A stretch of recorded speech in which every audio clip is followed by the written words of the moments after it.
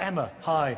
You're neither male nor female, right? That's true. I identify as non-binary, which Right. means that I'm neither male nor female, and correspondent to that, I use the they, them pronoun. However, the idea that you're saying that if this person chooses to say that they are they, that you can't engage with that because of your belief system.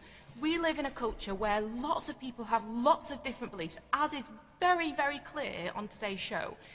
We cannot say, I have this belief system, so therefore I'm going to impose it on everyone. You can't do that. Like, she has